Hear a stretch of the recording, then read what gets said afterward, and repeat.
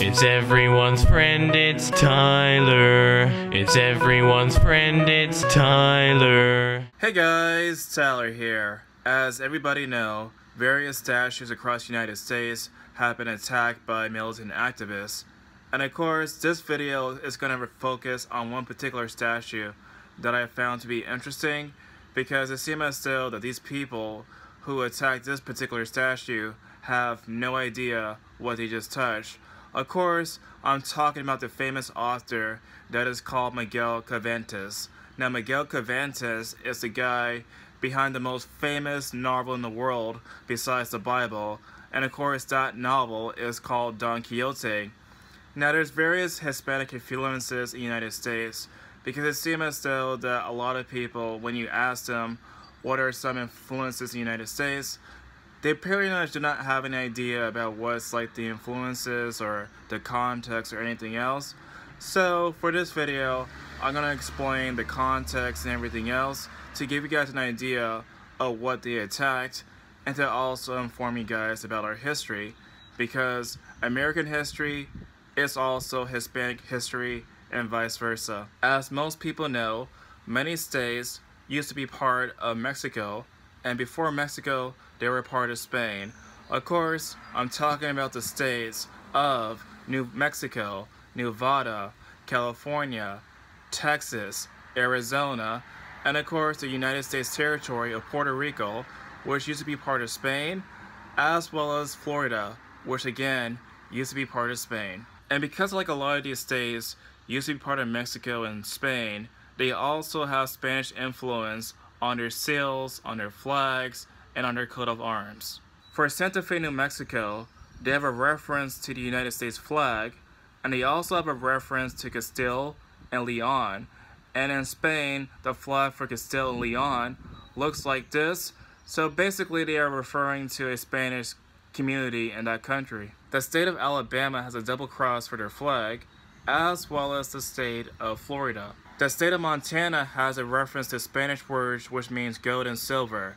The city of Los Angeles have a seal that also references Castile and Leon. The states of New Mexico and Arizona also have references to Hispanic symbols. Also, when you really think about it, a lot of these names have a Hispanic influence. Of course, Los Angeles, Las Vegas, Nevada, Arizona, New Mexico, of course, like places like San Antonio. All these places you see, and of course Puerto Rico, have very much influenced by the Spanish language. And because a lot of these states were part of Mexico and part of Spain, it also left a linguistic history behind. Of course, most Americans, myself included, speak English as a first native language, because English for the first 13 colonies was spread by the British people. However, before English was spread in the United States, a lot of the states spoke Spanish as their primary language. However, of course, things change over time, and of course, English is the most spoken language in our country.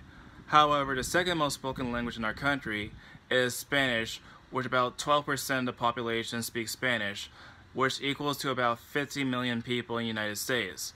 Now, the population size for Spain is actually lower, so we have the second highest amount of Spanish speakers in our country, which number one is of course Mexico, our neighbor. Even though I'm explaining this history, what does it have to do with Don Quixote? Well, the answer for that is very simplistic.